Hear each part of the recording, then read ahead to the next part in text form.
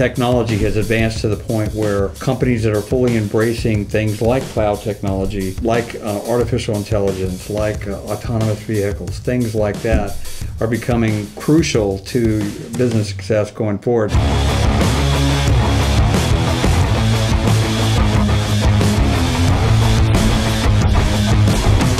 Well, hello and welcome to the SkillWork Forum. Thank you for joining us. My name's Tim.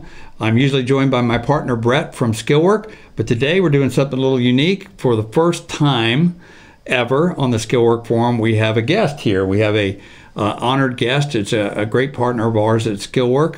I'd like to introduce Austin Duncan from our IT, our technology partner EGiS. Austin, welcome to the SkillWork Forum. Why don't you introduce yourself a little bit and talk about what's EGiS all about? Yeah, thanks for having me. I'm honored to be the first guest on the podcast. So like you said, my name's Austin. I work at EGiS Technologies here in Omaha, Nebraska. We specialize in supporting the IT for small to medium-sized businesses. My role at that company is a technical account manager. So it's a good balance of technology and account management, exactly like the title says. Yeah, so I think, in that role, you've really helped us try to understand how we can leverage technology to improve our business functions, our processes, what we do. And that kind of, it fits in well with some of the things we've been talking about, is how do you leverage technology in some of these industries that maybe traditionally you don't think about technology right out of the bat. And I know that you guys, particularly EGiS, really focus on a lot of your clients and folks you work with, particularly in the construction space. Yes. It's a big part of what you do. And as a matter of fact, we'll talk about it a little later on the podcast to get that information to you. But I know you guys have been hosting and bringing together construction folks annually to talk about technology. And what's your conference called? So our conference is called Construction in the Cloud, which this is our third one. Like Tim said, it is awesome. The first one was in person. Last year was obviously virtual. This year we're going for a little bit of a combo of the two. So it'll be some in person and some virtual.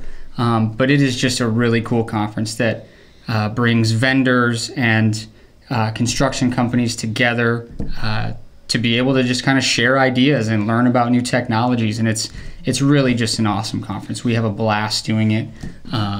And it's just a lot of fun. Yeah, so construction in the cloud, obviously we're not talking about building things up in the air. It's cloud. It's the cloud technology. It's the internet. And that's something that kind of gets back to what we've been talking about here, this idea that we think we're actually fully into now, we meaning all of us that work in the skilled trades industry, something called the fourth industrial revolution, where technology has advanced to the point where companies that are fully embracing things like cloud technology, like artificial intelligence, like autonomous vehicles, things like that are becoming crucial to business success going forward. So we've talked about that in previous podcasts, and I just thought, Austin, as somebody representing a technology-focused company, that you might be able to talk about what are some of the things you're seeing, some of the kind of intriguing technologies specific to maybe the construction and or manufacturing space that you could provide some insight on. Yeah, so definitely the main one that we deal with a lot of is the ERPs. The ERPs are Enterprise Resource Enterprise Resource Planning programs. And what those are used for is just managing construction projects from start to finish. And the reason why these have advanced to the point where they're so important and so cool as far as technology goes is because they have, you have these construction companies that have field workers. And when you're out in the field, in the past, it was hard to get that real-time data, right, from the sites back to the office so that the project managers and the office workers, accounting, whatever it may be, have access to that data from the employee clock in to the actual progress of the construction project, all of that. So those ERPs are extremely important, and we deal with those on a day-to-day basis, and they're just getting more and more advanced as the day goes by. So it's kind of pulling together all the information in kind of an ecosystem, a technological ecosystem that everybody is interconnected and done in real time. Whereas traditionally things were kind of done maybe on paper, you scratch some notes, you put it in a laptop, you come back, you upload things at the end of the day.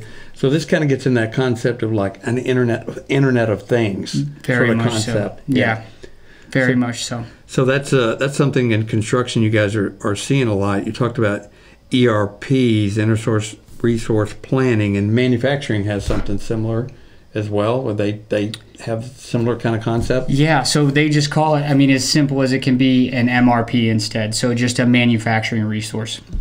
And that, again, all moving to the cloud. So you're getting that real data. The data is accessible anywhere. Yeah. And it's just really beneficial for companies in both industries, construction and manufacturing. So in terms of folks that use skilled craftsmen, skilled tradesmen, they're out there. Traditionally, you don't think of these guys being, embracing technology or maybe as comfortable with technology. So how do you overcome that when you got guys that are, blue collar or project management, work their way up? All of a sudden, you're saying, okay, here's an edge device you have to use, and you have to connect to the cloud. And are you finding user acceptance being is that a hard thing to overcome, or? No, I don't think so. User acceptance, and that's the thing about technology and the way it's going and how it's shaping and changing these industries is that you're seeing it's almost a requirement for somebody moving into those leadership roles in construction companies to have that firm grasp on technology. Now, that's not saying that they need to know how to take apart their computer and put it back together, but these guys know the ins and outs of these ERPs. Any program that they're using, you're starting to see these leaders of these companies that are extremely knowledgeable about these things, and that alone gives them a big advantage over their competition. So I think in our conversation you said basically something along the lines of not being a tech guy or not embracing tech is just not acceptable. It's just a non-starter in the world we're living in now. Definitely. So I just this morning early, I was having a meeting with some guys, and one of the guys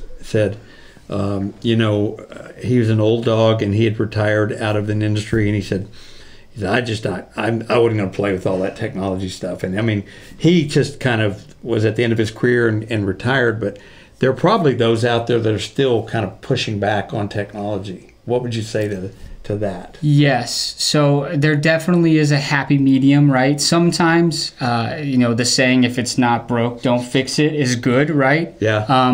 But, to a certain extent, this technology is critical.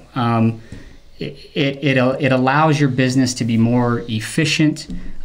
It makes for a safer work environment, and depending on the technology, it's just all around beneficial. And if you don't use that just because you're not a tech guy, you should know that there are people out there, companies and individuals, that can help you and make this transition to technology and help you use that to your advantage. Yeah, it's really I think how I see our partnership in that we really embrace technology here a lot, and we are forward leaning with that respect. We do everything cloud based.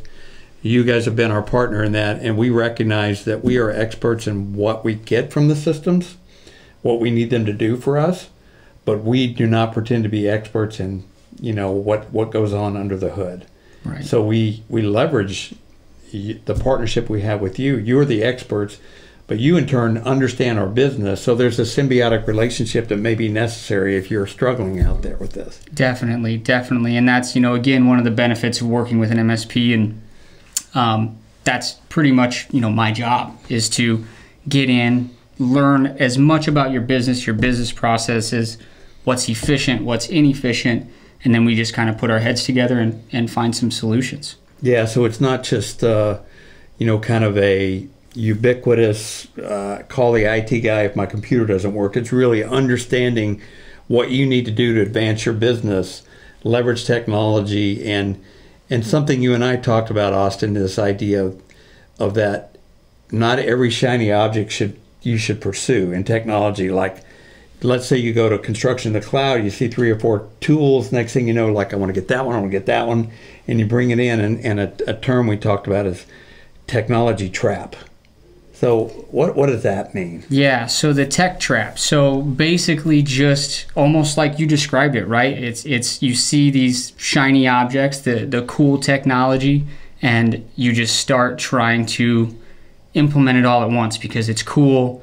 And, you know, they tell you things like this will make you more efficient and this will, you know, they kind of sell that to you. But what's important is that you sit down with the people in your organization, your IT company, and you go through kind of a plan. You know, you need to know, okay, why are we choosing this technology? What are our goals? You know, what are we looking to improve with this technology? And then you have to measure it from start to finish. I think that's the most important part, is being able to see that ROI really happen before you look to the next shiny object. Yeah, I think that's key, in that not every technology is beneficial for your company. And the other thing that I've experienced before and that we talk about here is this technology fatigue or change fatigue.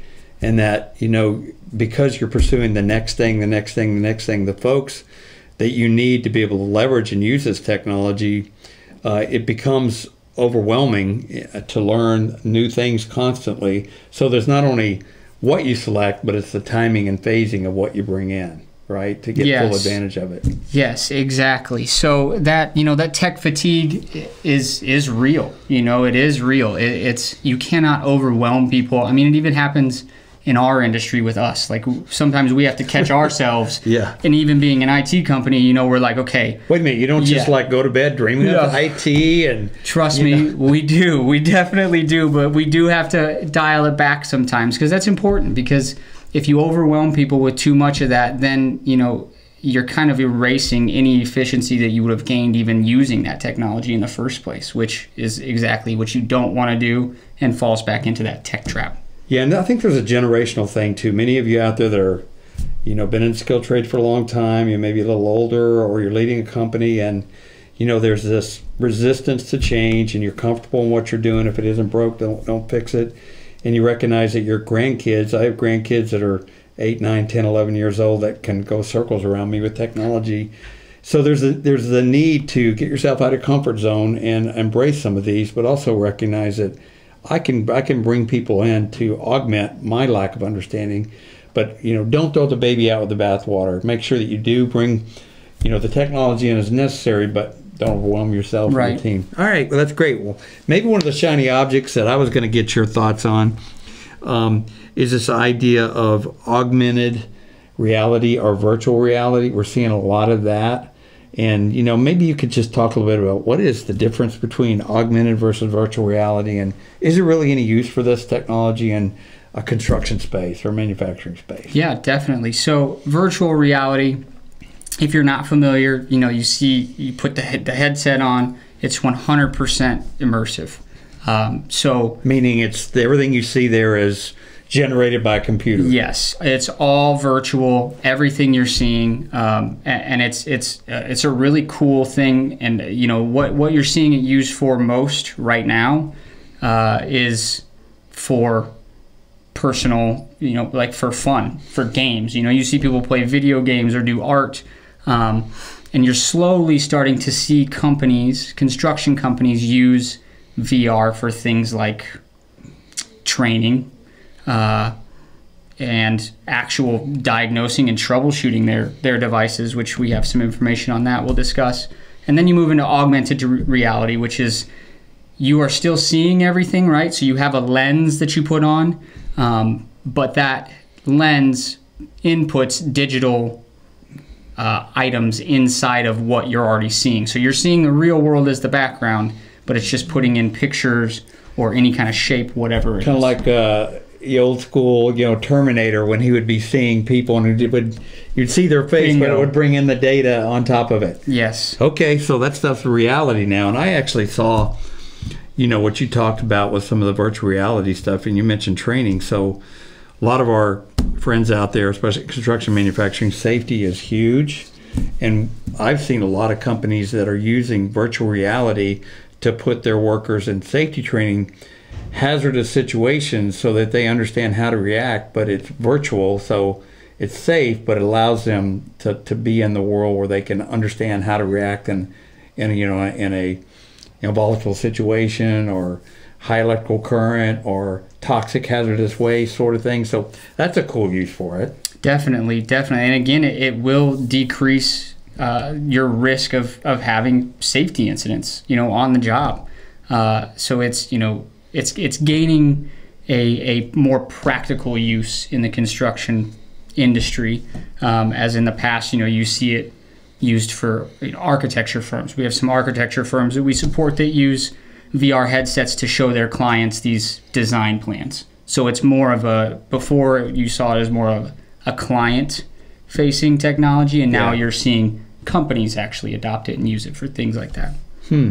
So do you guys have any of your clients, have you seen any examples of augmented or virtual reality that you might spark an interest or a thought in somebody and how they might leverage that?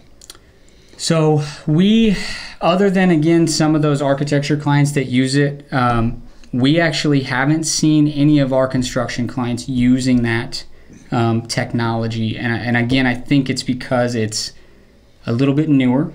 So you'll see the large corporations, companies that can afford this kind of stuff, because I think the price tag is pretty high on that stuff. But eventually, what I think you'll see is a little shift as it grows and gains more popularity, and they'll make it more affordable and usable for the small to medium-sized construction companies. Yeah, one thing we've seen in our world, there's obviously a gap of skilled tradesmen, people that are really skilled, know how to repair, especially advanced technology equipment, and finding those to the numbers that you need are just difficult. So a lot of companies use representatives from the original manufacturer, OEMs, to call experts in. Right now, many of those, they hop on a plane, they fly there, everything's shut down until that expert shows up. Well, some companies are moving towards augmented reality, where your technician has augmented reality lenses, and so what they're seeing is being seen back remotely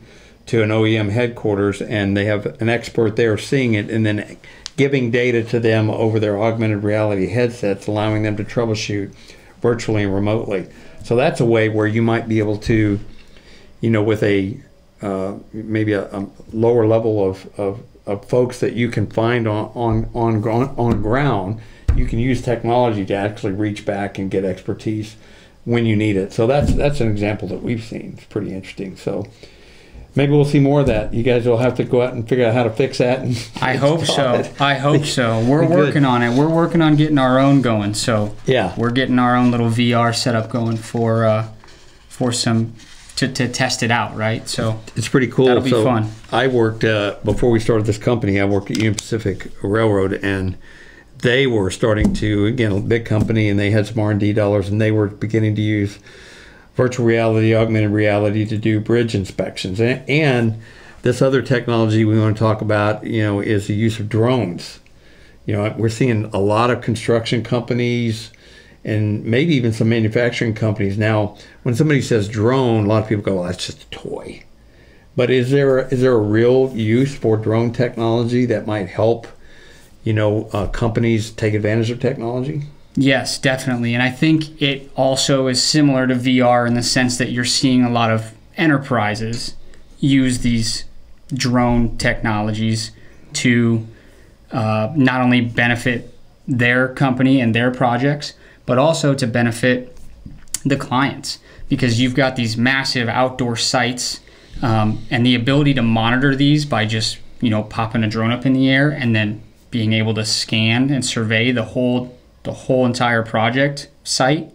Then you can send that data back again in real time back to the office, back to that client, so they can get real-time updates on how the project's going. Sure. And your office workers can get real-time data, and right now data is everything, and if you can get it in real time, you're a step ahead.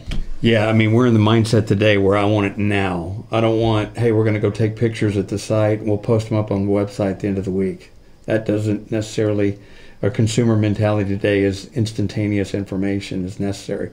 So to be a competitive construction company or even manufacturing, to be able to see even just site security. things like that. So it's crucial to be able to leverage some of these and not get caught in a tech trap where you just go out and get it because it's cool, but have a business case for it and then apply it when necessary. So I mentioned this buzzword that we hear a lot, security. I was talking about in terms of physical security, but as we've seen the surge in cloud-based technologies, we've been talking about them, remote work, especially over the last year, a lot of it's been happening. People are really comfortable with virtual meetings. We're working out of our homes. I mean, you got the kids and the puppies running around and you're doing business from your home PC. But is that introducing additional risk to companies that work in this cloud environment from a security perspective? Definitely. That was something that we personally dealt with a lot of at the very beginning of last year when they started sending everyone home, is you start to see not only are people needing to, get their employees set up from home, whether that be through a personal computer using a VPN client to make sure that it's a secure connection back to the office, or, we saw an increase in email phishing. The email scams just went through the roof, and they are extremely good at what they do. To say the least. For those that don't know, it's not like phishing like for fish, but it kind of is, right? Yes, so that's kind of where the term comes from. So it's actually spelled differently too. It's spelled with a PH. But yeah, so it's phishing essentially. So what they'll do is they'll send an email that appears to be legitimate, whether it be from Microsoft or your boss. I mean, we have seen it all. Security, all kinds of things. I get them myself. Yes, and just being able to spot that. So what we do to kind of be proactive about that is we offer some email phishing training, which is kind of the first line of defense that you can do as a company, is train your employees how to spot things like that.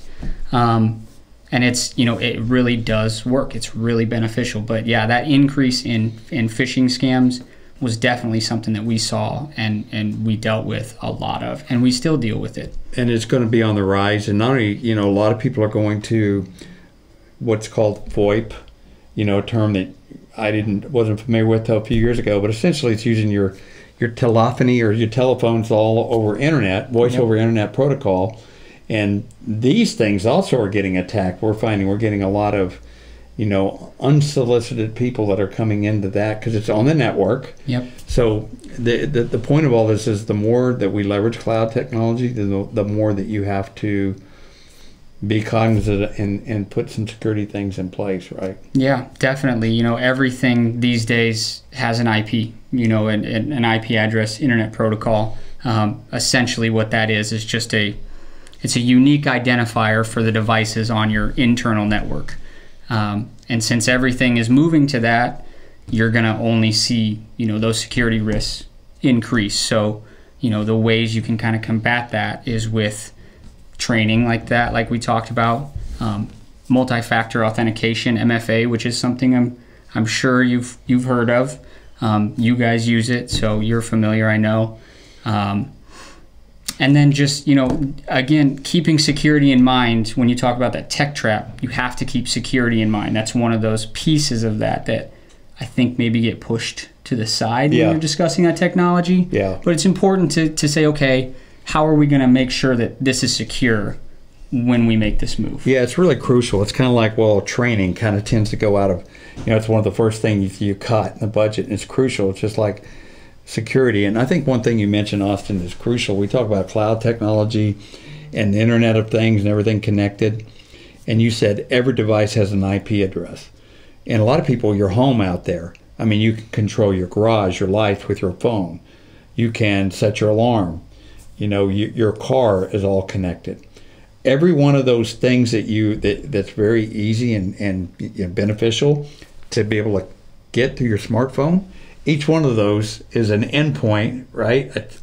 That has a distinct address that could be exposed externally. Yes. It's like a leak, yes. A water leak in the upstairs bathroom. Oh yeah. If you don't do something about it, you could have some problems. Yeah. You could definitely have some problems.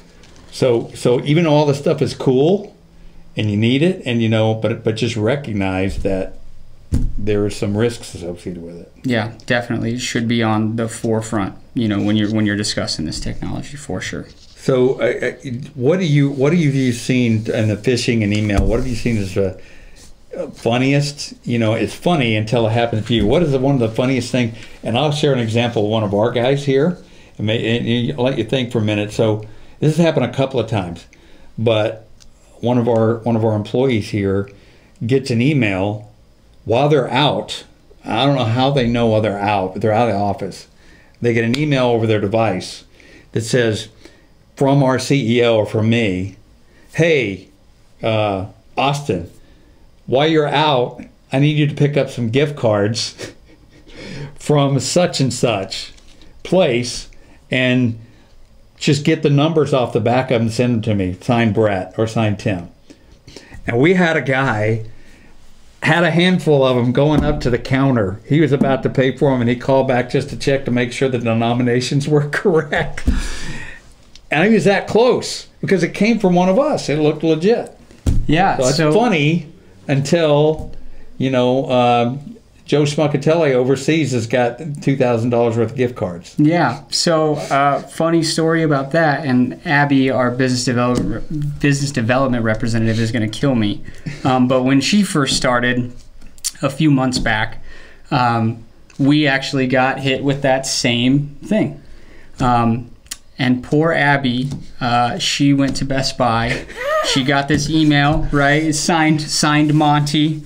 And she went there and she got the cards. Oh, she works for an IT company. All right, Abby. All right, she got you stay in business development. And we still give her crap today. Monty was like, "Oh man, it happens." Did she give the codes? Yep. So we got it all. So luckily we stopped her before it got too far. But yeah, it's just one of those things that they somehow find out how to make it look legit. Like the email, if I wouldn't have looked at who sent the email, like in the email tag, because I know how to recognize that stuff, I would have looked at that email and said, yeah, Monty sent that. It looked exactly like what he would have sent. Yeah. It was incredible. Literally right before I came in I was in a meeting. Before I came in here, my phone rang. And I'm like, I don't recognize that. It was some insurance company. So I answer it, and there's a representative on the other end saying, hey, you've got a problem with your payment on this insurance policy, workers' comp insurance policy, blah, blah, blah, blah, blah. We need you to immediately, give us the information necessary to make sure this payment or your insurance is going to lapse. And I hung up because I knew that's not how things go. But I mean, it is ubiquitous. It's out there all the time, and it's all around us. So that's interesting. And Abby, we won't hold that against you. I want to use that. That's going to help somebody. Yes, so. Definitely. All right. So maybe kind of to bring it back to things that may be impacting folks out there. We talked podcast recently. We talked about our 2021 emerging trends, and we introduced this Fourth Industrial Revolution concept, artificial intelligence, machine learning, the Internet of Things. What are you seeing? Can you shed any light on what your team is seeing? Are these actually being used in the workplace? Are we just kind of talking about futuristic things, or what could you talk about with respect to that? Yeah, so the AI, the machine learning is definitely being used. When you talk about data, everybody talks, what is data? Before, data was what you paid for on your cell phone plan. This is my data for the month. Right. Data now is so different. They take this information from all aspects of your business, that all of these applications that your company is using, they put this information together to help you as a company kind of guide your processes and refine them to improve them, save money, save time, increase safety, whatever it may be. So when you talk about AI and machine learning, we discussed the article about it was Caterpillar, their marine division. So they're saving $400,000 per ship per year after machine learning analyzed data determined how often the holes should be cleaned. So they were using ships to ship stuff overseas, and they because they did some kind of data gathering and assessment, they were able to $400,000 for every time they ship something. That's a big chunk of change. It is. It makes a huge difference, especially because, before it was just, this is when we clean it, no matter what, and then once they got these connected devices that started to monitor their ships more close, then they were able to go, okay, well, we don't have to clean every single one of these every time. It's not ready for maintenance. So why waste the time and the money? Yeah. And then do it when they tell us, when it tells us that it's ready. Yeah, that's that predictive maintenance that we talked about, and it's really huge. And now, just bringing it back to what we do, and at Skill Work is, we're interested in skilled craftsmen that need to go there. So as we get more technology out there, the people that you need to be able to monitor, implement, even to repair this equipment, their skill set is going to be increasing. So as you as a company embrace this technology, you can't leave your people behind. You have to provide them the training or bring people in with those skills. Because if you put a bunch of new technology in place and say, look at this awesome technology, and nobody knows how to make it work or repair it, and I can't get a hold of Austin at 2 a.m. in the morning when my line goes down, then it's kind of important. Yeah. Definitely.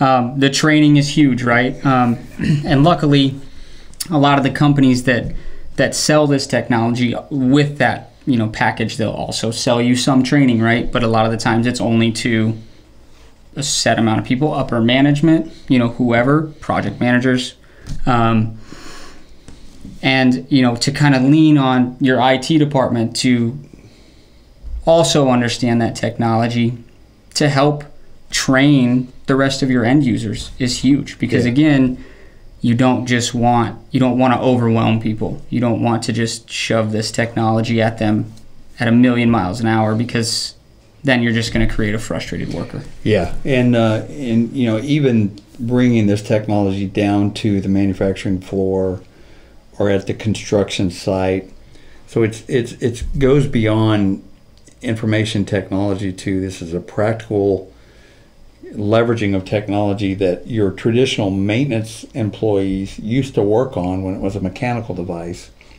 Now it's a fusion of technology and mechanical, and the advanced skills that you need is going to be a continuing gap. And that's kind of one of the things we won't continue to emphasize, that we at Skillwork can help partner with you, just like you guys partner with us, to make sure we get you the guys necessary to be able to do that and help you take advantage of all this stuff. So, man, I just wondered, do you have anything else you want to throw in before we wrap up here? And we touched on all the things. Technology is cool, right? The guys that you made fun of in school, we're all working for them. The revenge of the nerds. The revenge of the nerds. Yeah. So Austin's not a nerd. He's a great guy. And anything you want to talk about with your company and EGiS and kind of what you're doing? I know you're here where we are locally located. Our headquarters is in Omaha, Nebraska, and a lot of your clients are here locally. But anything you want to pitch for EGiS? Yeah, I think we kind of went through most of it. I mean, anybody that's struggling with technology, obviously, if you need help, feel free to reach out, give us a call. How do they get a hold of you? Is it like EGiS? What's your website? So it's just egistech.com. EGIS. EGIS. Not like it comes from the Greek god, right? AEGIS. Yes. But EGiS. But Monty, the founder, he couldn't spell very well. So and we still help him today. We still help him with those spelling mistakes. So yeah, I mean, don't be afraid of technology, because again, there are people out there who can help you, and it's only going to benefit you and your company in the long run. Right. Well, that's great. Thanks, Austin, for joining us today. We appreciate you guys, as always, for joining us here at the Skillwork Forum. Just remind you of our core values and who we are as a company. 3 things that we always say: we honor God in everything we do. That means, treat people with integrity and respect, dignity, do the right things. Speaking of respect to skilled workers, skilled craftsmen, that's our second core value. And the third thing, and maybe you can take this on board today, we measure success as a company in the amount of people and the number of people that we can positively impact. So do something good for somebody today. It'll make a difference in your world and our world. So until next time, thanks for joining us.